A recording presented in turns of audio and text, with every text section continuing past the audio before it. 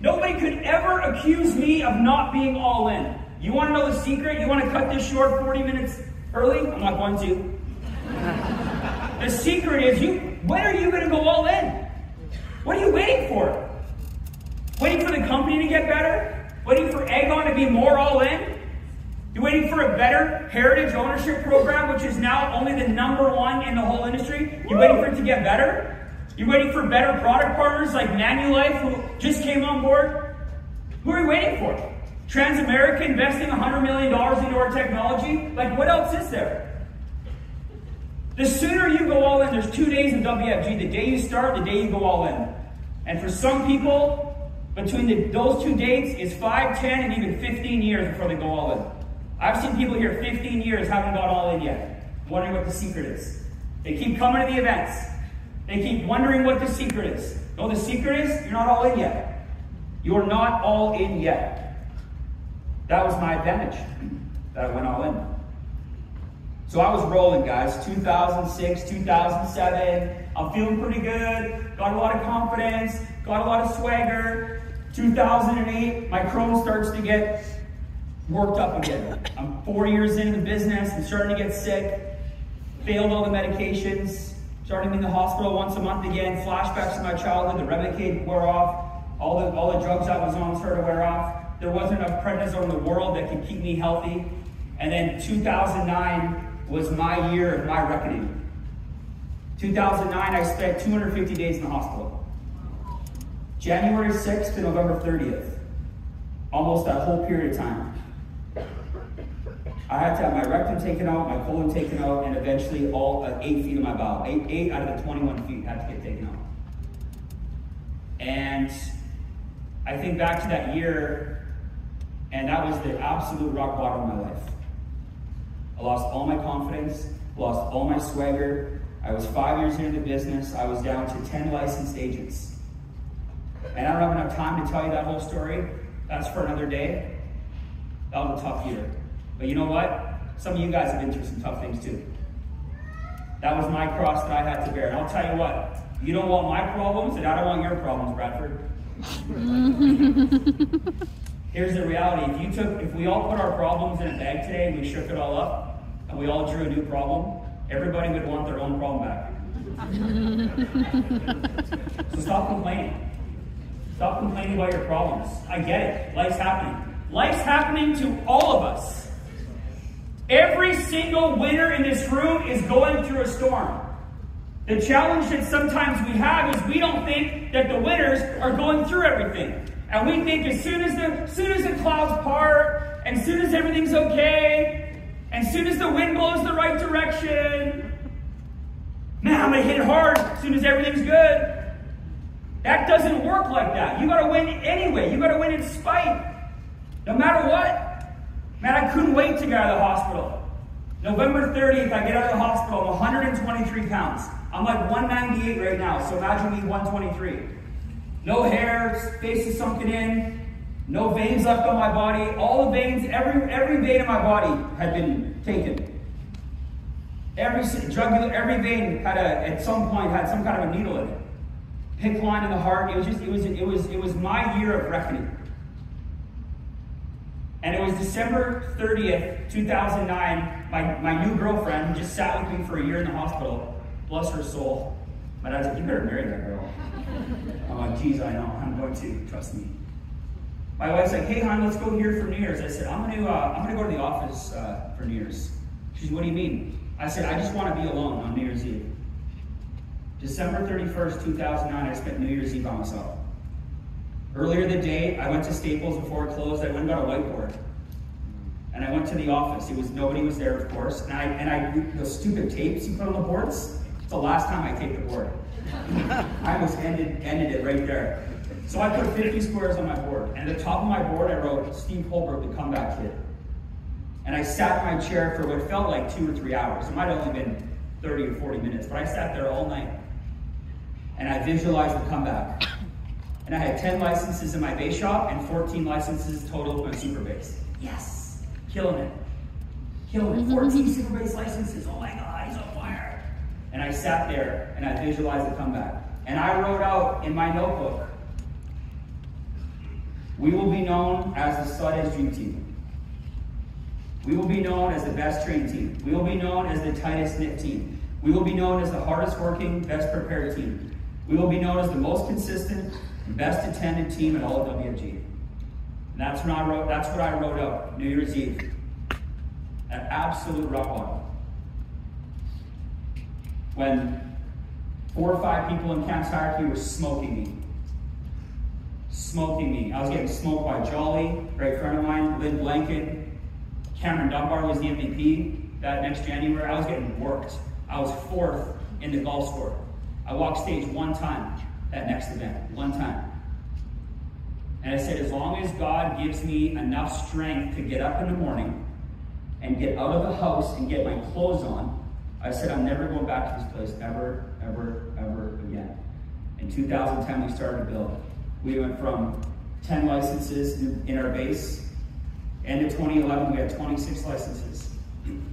And I'll save you the whole story. We'll fast forward to 2024. From rock bottom, 2 months ago, we just promoted our 22nd direct SMD.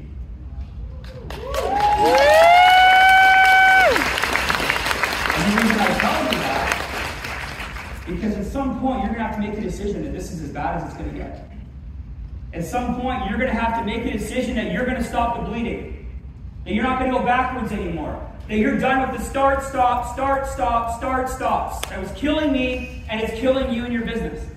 You're going to have to stop with the mindset of, soon as everything is good, look out for me. That's you making an excuse to be average. And that's not serving you, just like it wasn't serving me. You want to know what the stat I'm most proud of this month? It's been 116 months in a row of double-digit recruiting in our base shop. Prayer, the thing that you've been waiting for, it's here. This is it. This can't take away all of your problems. But man, I missed $2 million last month by $120.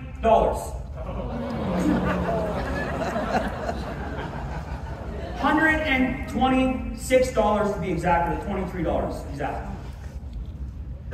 And you know what? We still got a lot of stuff going on in our life that money can't help with, but I'll tell you what, when you have zero financial stress, my God. You're like, man, how you been in surgical remission since 2009? I said, man, they paid me $250,000 the other month. I said, that really helps with my stress levels. So, I'm going to show you guys my slides. You guys good? Yeah. Point. You got to show up. And when I mean show up, I mean show up. I don't mean wander in here, right? Like a wounded duck. I mean show up. Bring energy. Be excited. Show up. So many people, they come, but they don't show up. And it's like, man, if you can show up on time with a game plan, you will beat 90% of people in WFG. If you can show up with a game plan, you'll beat 90% of people. Most people either don't show up or they show up with no game plan. Get a game plan. And I always say, what's the last 10%, Ed? He goes, brother, that's the dog fight. That's you and Shanaka coming at each other in fighter jets. That's the dog fight. You guys want to get to the dog fight era. That's fun. You're going with beasts, right? You're running against the Infantes. Good luck. You better fuel your tank if you're going against the Infantes, right? That's a dogfight. But you got to show up. No excuses. No excuses. Now, come on. If something serious is going on, and if you don't take your kid to the hospital, it's not going to end well. Give me a break. You need to do that. That's all I'm talking about. Don't email me after. But Steve, that's all I'm talking about. I'm talking about showing up. Showing up. No excuses. Number 3, you got to value consistency over everything. When I do mentorship calls with up-and-coming associates, most of them, they lack confidence and they lack belief. You know what the number one helper of a lack of belief is? Consistency.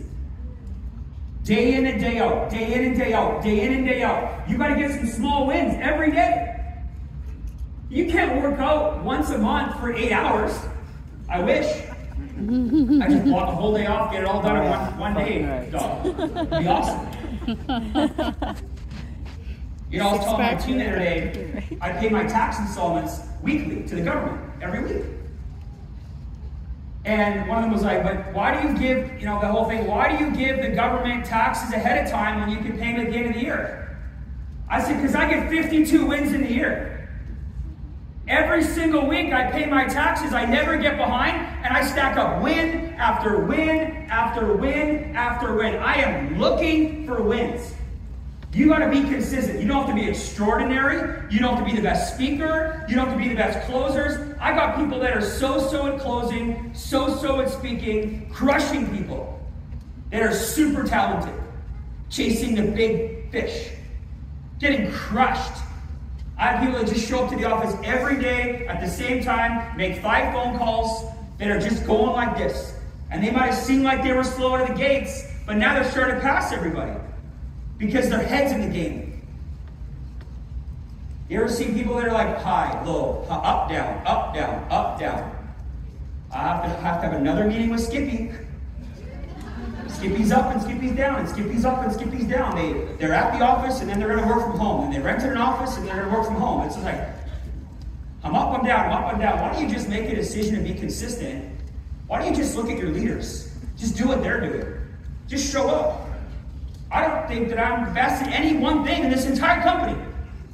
But on a goal score of like showing up on time with the game plan, developing some skills, learning how to communicate, bringing a mid-level of energy. I'm pretty good at all the things. Pretty good at closing, not exceptional, pretty good at everything. Because I worked at it. Just be consistent.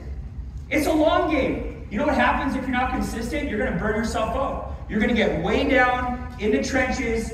You're going to get so far behind, and then you're going to be like, you ever like, I do this all the time. You ever like stop working out for like 2 or 3 months, and you're like, you get like your new workout program, and it's like 7 days a week, 2-hour workouts. Me right now. And you're like, I'm just going to annihilate this thing. Yeah, no, you're You're not. like, I have no fat, no sugar, no cheat meals, 7 days a week, 2-hour workouts. And you go from like kind of out of shape to overdo it. You're done in like 4 days because you can't sit down and go to the bathroom. Right? That's like our business. You stop doing it, you lose all the momentum, this and that, right? Poor me, victim mindset, because we all do it. And then all of a sudden, you want to go hard again. So I'm going 7 days a week, 16-hour days. Your wife's like, I haven't heard from you in a while. I'm like, where are things at? Guys, just focus on consistency. You want to have a great marriage. You want to have a great relationship with your kids. You don't want to have to miss any super important things. Neither do I. Just be consistent. But when you stop being consistent, you have to start missing things to catch up. Yes or yes? Yes. Right? Just be consistent. All right, number 4, high levels of self-awareness. I told my CFTs this morning, I said, my job is to teach you how to think like an SMD. I said, when you go SMD, you don't get a phone call from me every day. So you have to teach yourself how to think. Self-awareness. Here's a great question. Is what I did yesterday enough to stay on track? Is what I did this week enough to stay on? If I did Monday to Friday, every Monday to Friday for the next 5 years, is that going to be enough? How about the month of September? Is what I did in the month of September on track to get me to where I want to go? How about so far for 2024? I am constantly taking a snapshot from 30,000 feet and going, am I on track? It's not complicated. Here's the reality. Most of us don't ask ourselves the right questions. Really, the quality of questions that you ask in your business will determine how fast and how far you go. You'd ask better questions. A great question is, hey, did I do enough this week to get me to my goal? And if you didn't, my challenge for October, on every Friday, at the end of every week in October, I want you to look at your schedule. Did I go on enough meetings to actually hit my goal? I went on 10. Were they in the right market? Yeah. Did I gather 3 or 4 info gathers? Yeah. Did I schedule the carrybacks for 7 days out? Yeah. Did I make phone calls to book up the next week? Yeah. Yes. Yes. Yes. When? Next week. Did I make my 20 dials that I needed to? Did I do my 10 meetings Did I gather my 4 info gatherers? Did I do my 3 closes? Yes. And you just stack it up and stack it up and stack it up. When we have low levels of self-awareness, guess what we do? True. Well, I would have made $5 grand, but IA took forever to approve my apps. Man, I got so many, my favorite line, I got so many money moves that are waiting to hit. Be like, bro, you put that app in May. How do you count that mentally as activity for September? The reason you didn't make any money in September is because you didn't focus every week on new activity. It's not IA's fault. It's not Equitable Life's fault. It's not your leader's fault. It's not your spouse's fault. You got to take responsibility. You got to take a step back and look at your business and go, this is on me. And it's so simple to do, and then it's so simple not to do, and that's the difference. Number 5, you got to get obsessed with a volume number, and then you track the results from there. So what's your number? Not the other way around. This is how most people do it. They go, I'm going to write 10,000 points this month. Now I do like setting goals like that. How many points do I write? But here's what people do. I'm going to write 10,000 points this month. 3 days in, they move 200 grand. They're good. I wrote 10K. And guess what happens? I stop. That's the last 10K they write for 6 months. Going. I like the goal of writing 10,000 a month, 20,000 a month, recruiting 2 directs. You know what I like better? 6-day qualified appointments a week. Greg, I'm going to commit 5 qualified appointments a week. I'm going to do 2 directs and I'll write 10,000 points. And I know as the leader that if you committed to 5 qualified appointments a week, you'd actually probably do like 3 directs and like 25,000 points. So have a number in mind, but always, always, always drive volume. Make sense? Yeah. Make sense? Yeah. Okay, if you told me homework, I want to get to 5 recruits a month in my base shop, I say it's 40 appointments a month. It's 10 a week as a team. So you do 3 recruits your first 4 days, carried over from like June, and if you're not running volume, those are the last 3 recruits you do all month. It happens all the time. If you get stuff that carries over early in the month, that's a bonus. You still got to run your 40 meetings. Yes or yes? Yeah. This is how you think in terms of volume. You drive the volume and then you track the results. You drive the volume and then you track the results. Number 6, being a leader is being the example. A lot of people, you don't think you can be a leader. Steve, I don't have any leadership skills. I don't have a big team yet. I can't speak like some of the leaders on stage. You don't need to worry about that. You just got to be the most excited and most consistent person on your team. When I'm starting to work with people to get their confidence up, and I have this whole like get a win mentality, you know what I tell them? I call them right before the BPM. I say, hey Laura, you know how we do good news every week? She's like, yeah. I said, I want you to raise your hand for good news this week. Well, what do you mean? I said, just raise it for good news and tell them about that phone call that you made last week or yesterday.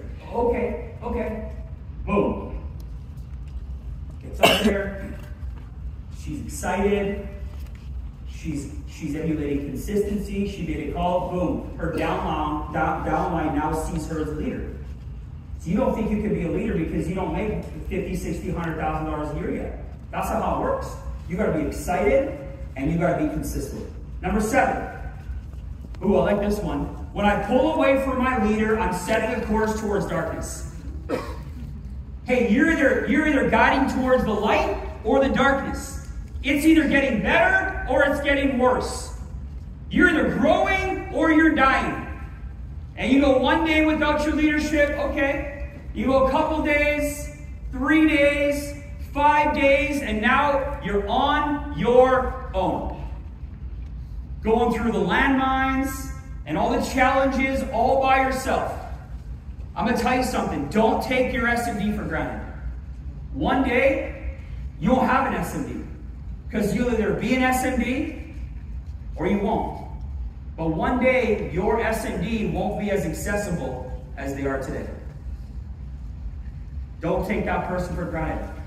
I had about 12 months with my SMD because I moved to Calgary and he focused on Edmonton. But I had about 12 months with like really intense contact with my SMD. I told my team in the base shop all the time, I said, one day, you're not going to get a phone call from me every day. One day, Curtis, you're not going to be on my Saturday morning CFT calls. One day, you're not going to be in my Wednesday night day shop meetings. You're going to be on your own one day. So by you pulling away and you charting your course over here and you try to figure out all by yourself, it's going to take you 5, 10, 15 years longer than if you got aligned with your leader. You have it, it's gone. And here's the biggest challenge. You get on a roll, you book 4 or 5 meetings, you have a good start to the week, and you feel really good, the dopamine's high, cortisol's low, you're fired up, and then guess what happens? You stop doing what you did to get there. And then 2 meetings cancel, 1 teammate quits, 1 app gets declined, and you're right back where you were before momentum. Yes or yes? Yeah. When you have it, write this down. When you have it, you gotta double down on it. You gotta double down on it.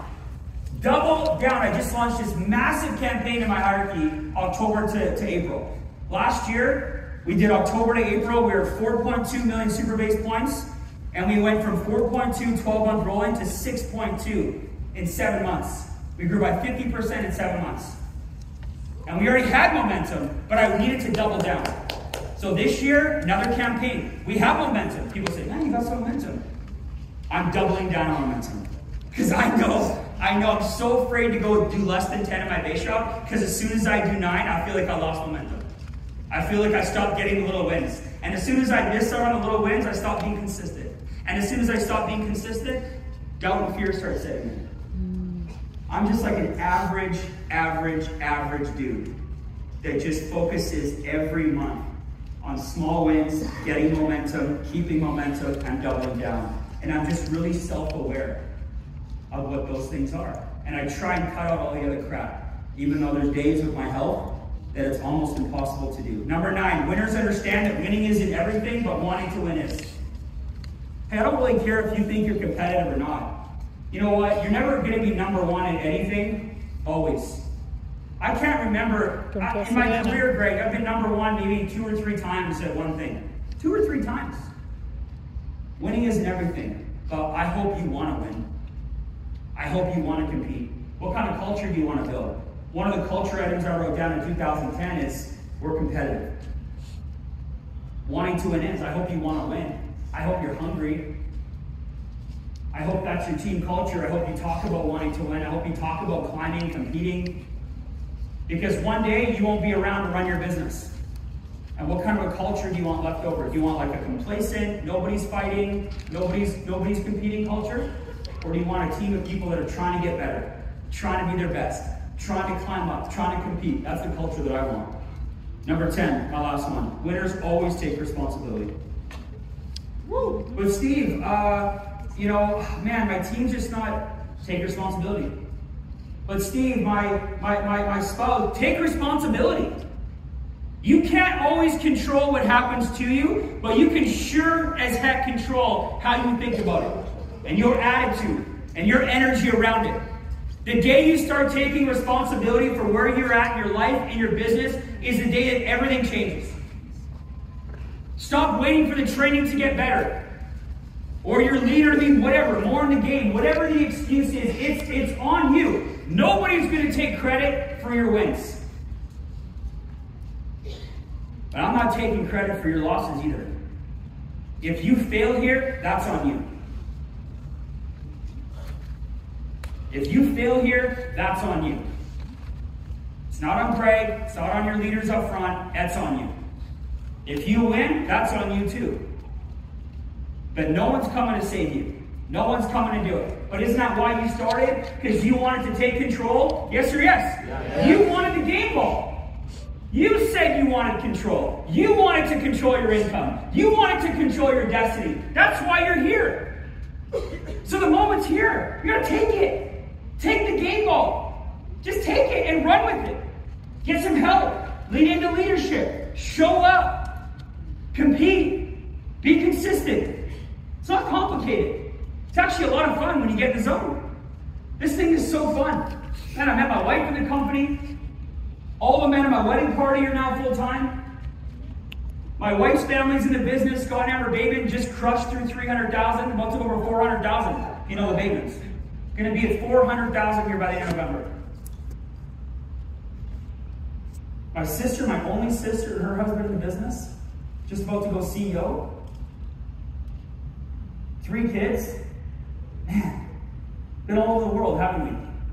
Been all over the world.